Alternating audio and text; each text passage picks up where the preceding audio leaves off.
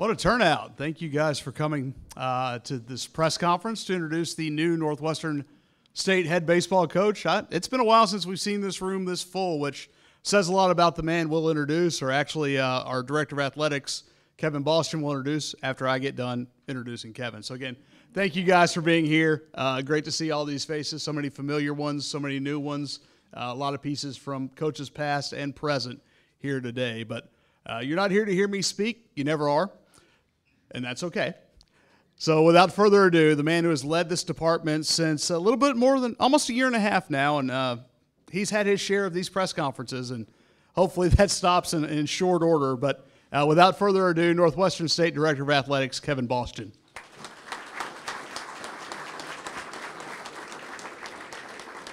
I appreciate that, Jason. I want to echo what Jason said about everybody being here. Thank you all, fans, staff, student athletes, university staff, for being here. I know it means a lot to the man we're about to introduce, and it means a lot to our program to have everybody here and want to support our program.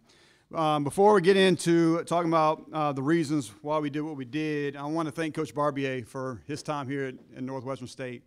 He'll always be a demon. He'll always be a part of the purple and white. You know, he being here as a student athlete, as a graduate assistant coach, and a head coach. He's poured a lot, his heart and soul into this place, and I know it was a tough decision for him. But I certainly wish him well and good luck at Southeastern, other than the 3 times or 4 times, depending on if we play him in the tournament when we play him. So good luck to him down in Hammond. But wanted to say thank you for your service and time to Northwestern.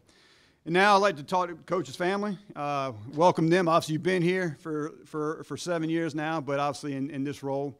Welcome you in this role, Lori, Rayleigh, Callan. I know you all are excited for your dad and husband, and look forward to working with him as we get started on this journey together. As you all know, this process was pretty quick. You know, when I first started talking to Bobby about the possibility of this happening, you know, you're always thinking about what you may do in these situations. You know, for every sport that we have, I've got a list and that type of thing. And for us, it was a natural fit to elevate and promote Coach Bertrand. You know, he's been Bobby's right-hand man for 7 years. He's been an integral part of this community. Knows all the donors, knows all the kids growing up playing ball and stuff in here, and for a program that has to be able to fundraise, he is a natural fit that way. Then you add to the fact that he's been a head coach at UT Tyler, and been very successful as a head coach. He brings everything that I ought to be looking for in a head coach, and so it was easy. So I talked to Dr. Jones. I said, Dr. Jones, this is a possibility. Coach Barbier may be leaving. I said, I want to do this if this happens. And he spot on, said, I agree. This is the right move. So it was short and sweet. And when Coach Barbier informed me yesterday officially that he had accepted the job, we obviously offered the job to Coach Bertrand, and he accepted. So without further ado, I just want to introduce our 13th head coach of the baseball program here at Northwestern State, Coach Christopher Bertrand.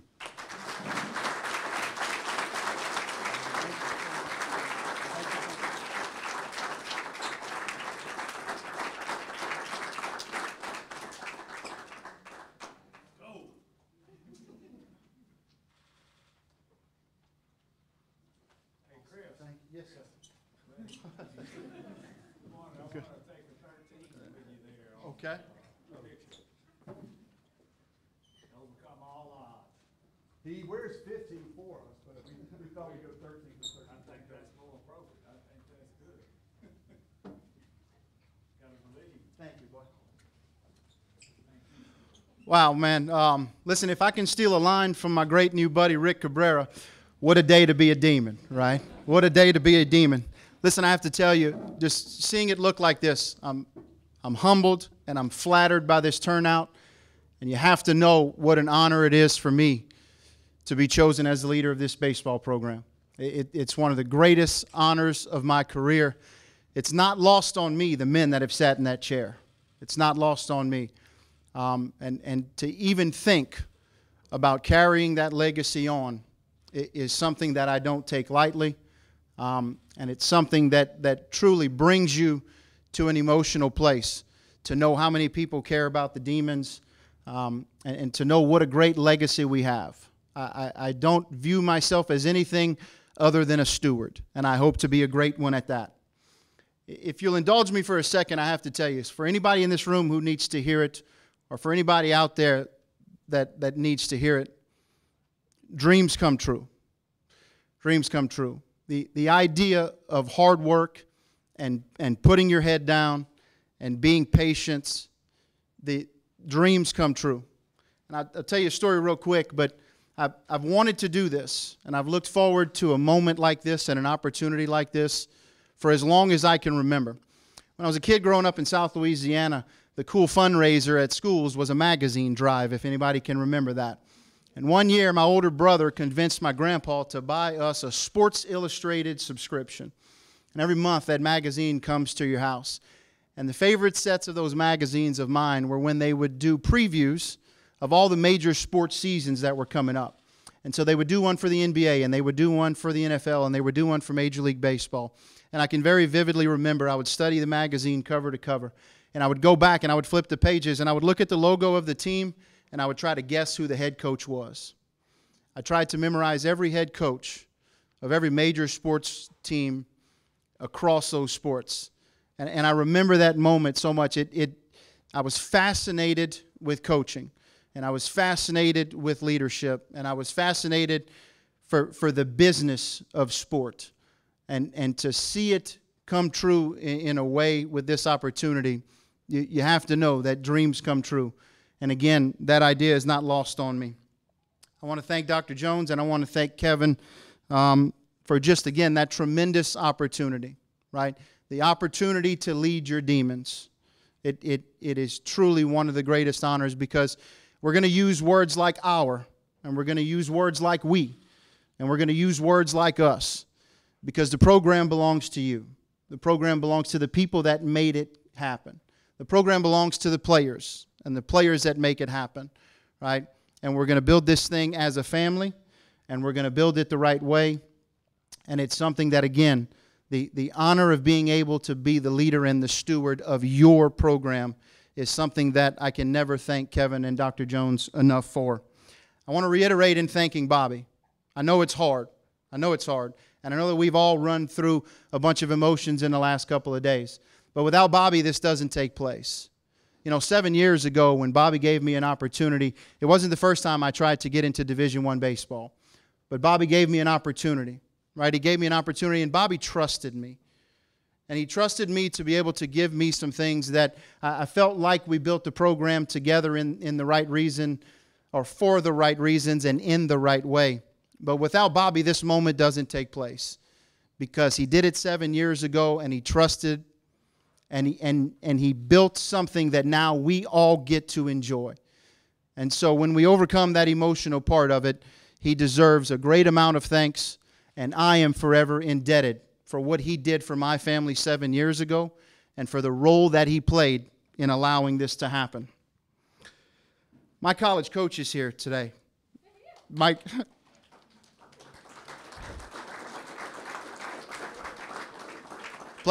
I played for Mike Burns all those years ago, and I have to tell you this, and it's why it's important to bring it up, but I told Coach this when I finished. Coach rescued my life in the game of baseball. The last year of my junior college experience as a player was not one that was of the greatest. And when Coach gave me an opportunity, but more importantly, when he coached me the way that he did, it saved my life in the game of baseball. When I was done playing, I wrote him a letter to try to express my feelings. And in that letter, I told him something that holds true to this day. And I told him, I said, you know, Coach, like every baseball coach, we don't know everything there is to know about baseball. And like every one of us, we don't know everything there is to know about life. But that man knows the most about putting the two of them together. And he taught it to me, and you're going to see the footprints and the fingerprints of that all over this baseball program. And I want to make him proud in the way that I can try to lead this thing. But I appreciate him being there, and his impact on me made this moment happen. It truly did. I want to say something to my family in a way, too. If you know anything about the Bertrands, right? And so, look, I am number 4 of 6 children, and these 2 beautiful children are grandchild number 9 and grandchild number 11 for my parents. They also raised 2 great-grandchildren, right? But the role that my parents and the role that my brothers and sisters have played in my life, both personally and from a baseball standpoint, you're going to see those fingerprints all over this baseball program too. When I was a kid, I can remember my brothers and sisters where vacations were our baseball tournaments, and that's a sacrifice. I can remember my brothers and sisters and girlfriends and boyfriends and people that we called family sleeping on the floor of hotel rooms so that I could play baseball. That I could play baseball as a youngster that would eventually lead to a career. It's not lost on me the sacrifices that my brothers and sisters made to make this moment happen. It's not lost on me what my parents have done for me. My father's my hero. My father's my hero. And you're going to see his fingerprints all over it too, not because it has anything to do with coaching or anything to do with a game. But the man raised 6 children and he didn't miss a thing. The man raised 6 children and all of them got a Catholic education, and we wanted for nothing. And he did it in a way where he showed you what it meant to stand by someone on an altar. And he did it in a way that showed you how to be a professional in the community. He did it in a way that left a lasting imprint on me on how to live a life, right? And I'm fortunate for what he did for me. And I'm fortunate, more importantly, that I get a chance to live a life showing those life lessons while being able to do it through the great game that we play. You can't go on without saying something about these people, but listen, I don't know what I did to deserve this woman, but man, I can't begin to tell you. All the woman knows how to do is love. And she loves me unconditionally, and that's a really hard thing to do, man. That's a really hard thing to do. But listen, you can't be successful in this business without a really supportive and a really sacrificing person by your side. And the good Lord gave me the best one that there is. I really like music, and I take a lot of inspiration and I take a lot of ideas from musical lyrics. Lori and I like Texas country music, and there's a Texas country artist, and his name's Cody Johnson. He sings a song called "With You I Am," right? And my favorite line in that song that describes our relationship perfectly, he says, "I'm the same old boy, but a whole lot better whenever you're holding my hand." And that's exactly the way that I feel about her, because you're going to see her around the baseball program because she's going to love 40 people. She's going to love 40 people, and she's going to call them her sons. And I can tell you that our players are going to grow to think of my parents as grandparents, right? We're going to do this as a family, and we're going to do it in the vein of family values. And I was taught by the best, and I was given the best, right? The kids make sacrifices every day so that I can get to do this too. These are 2 really, really special ones. They have their own interests and they have their own passions. But you see, when you get to raise kids like that, you get to see, right? Like I admire Rayleigh's courage in everything that she does. I admire her independence. I admire the way she goes about doing things, right? She's 11 going on 39, but I admire so much about what she does. I admire Callan's energy. I really do. I admire his energy. I admire his passions, right? Callan has 800 passions in life, but he attacks every single one of them, man. And there's things to be learned from the gifts that the Lord gave me, and those 3 are definitely among the best gifts. I want to turn it back to the people. I really do. I see Dougie there, and I see Jason here. I'm glad y'all are both here. Let's think about something. But I'd like to say I'm probably the first Demon baseball assistant coach to be promoted to head coach without ever having been fired by Coach Black. Can I make that claim? Can I make that claim right there? There you go. Now, see, that's a joke, and albeit maybe a bad one, but that's an appropriate place to start. That's an appropriate place to start because this baseball program is about the people. The job requires it. Success requires it. This job is about the people, and it's more than the game. And that's why I really chose to do it, is because the people in this room have made an impact on me, and I want to continue to try to make an impact on you. I want to coach this baseball team, and I want to coach them well, and I hope that fun things come out of it. But you have to know, like, there's nothing better than a Bill Rutledge bear hug, knowing what the friendship is. There's nothing better than walking into Mr. Bill Townsend's office and having a conversation, and he makes you feel like you're the only person in the world in the moment. Like, there's nothing better than hearing a Carrie Beth idea and the attention to detail that comes from just a simple idea, right? When I walk into Exchange Bank and I get a firm handshake from Mike Newton and we have a conversation about life. That's what I love about Demon Baseball, is that it affords me the opportunity to do those things, and then those people get to make an impact on our program, and our program gets to make an impact on them. This program belongs to you. I'm not ever going to refer to it as mine. I'm a leader, and I'm a steward, and I'm honored by that opportunity. But the program belongs to you, and we're going to do right by you, right? We're going to do right by you. The program's going to reflect what it is we all believe in. This is a town and a community of hard work. This is a town and a community of relationships. This is a town and a community that expresses its family values by the way it goes about daily life. And our baseball program will do the exact same thing.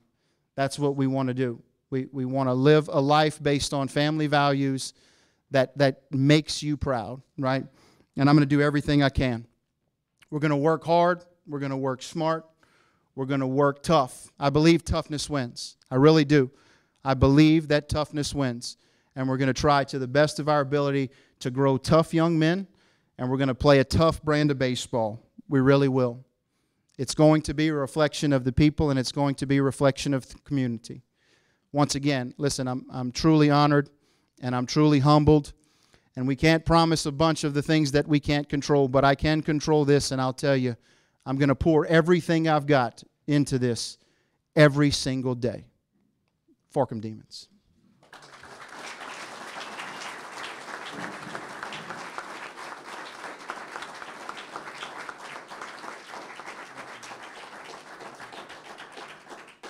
We're going to open it up to a couple of questions. I'm sorry we didn't think of a second wireless mic. That's on me. So we're tightly knit, so you can be a little loud. We'll bring Coach up. Once we get done with this, Lori and the kids come up. We'll get a couple of photos. We'll do individuals with the media. You can get him one-on-one after we move the table. And then everyone's free to welcome Coach Bertrand officially to the head coaching position. So we'll open it up for questions for a couple of minutes. Anyone's free to ask anything they want.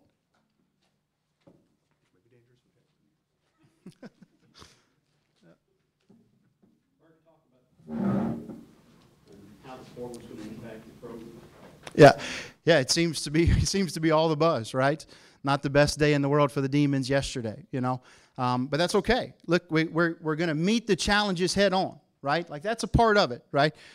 Good, bad, right, wrong, or indifferent, my feelings about it, my opinions about it, it's real, right? And it's happening, and it's going to affect the trajectory of the baseball program. It's not our job to run from it. It's not our job to be scared of it, right?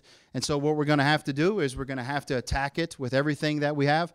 I think that if you like the things that we're going to be about, if you like the things that are said, then those are the things that we can sell. And I believe we can sell that, right? And so whether it be transfer portal guys, whether it be junior college guys, whether it be the guys in the high school recruiting classes, right? I think that we have a product that we can sell. And I think that anytime your roster has needs, you got to go get it done, right? And so, I mean, portal specifically, yeah, we're going to attack it, right? I don't know how successful we're going to be or exactly what that's going to look like, but we're going to attack it, right? We're going to find some baseball players that want to do things the way we want to do them. We're going to find those tough baseball players, right? We're going to find some guys that believe in our culture. And so no matter what age they are and no matter where they come from, we're going to attack the roster stuff that we have to fill with the best that we have, right?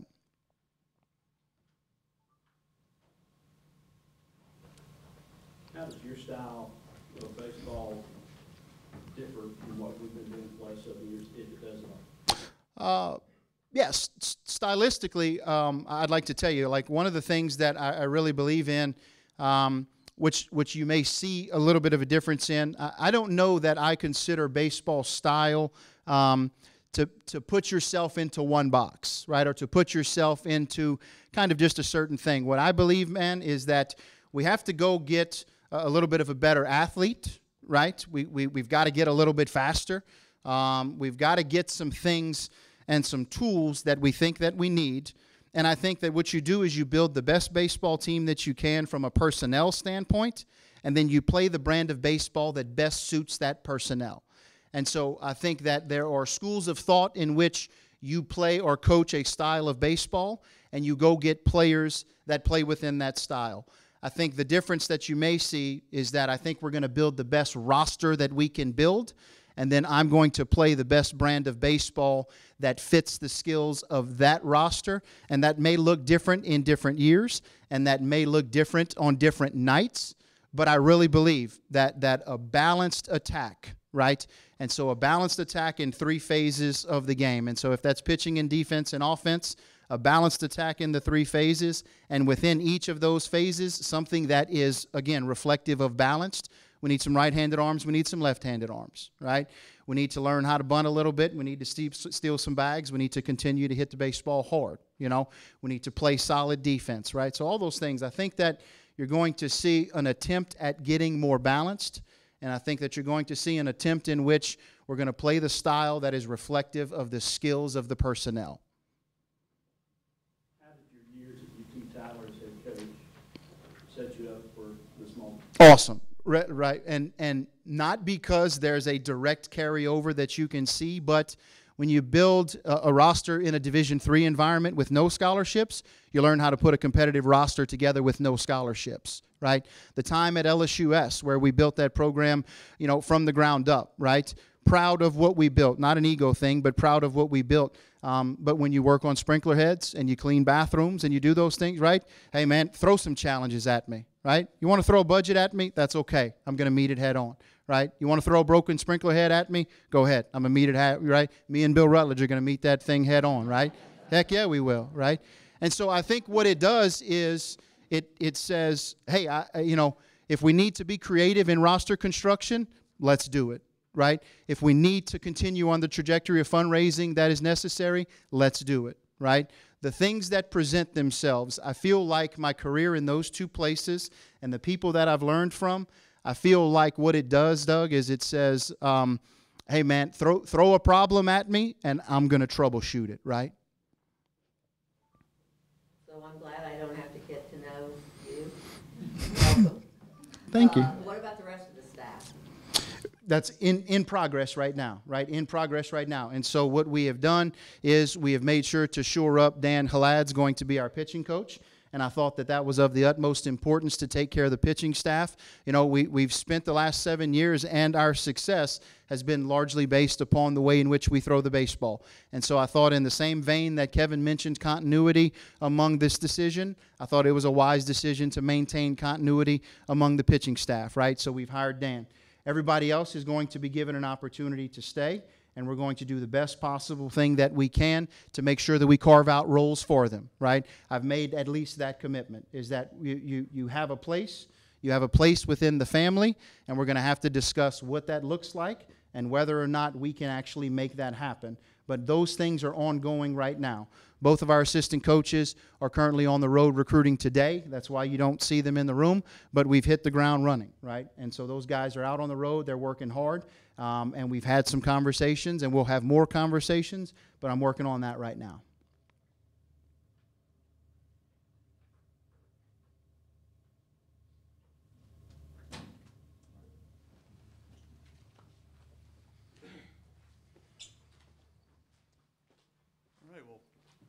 Once again, we want to thank everybody for coming, and like I said, again, what a great turnout for somebody who's got some large shoes to fill, but like he said, bring it on.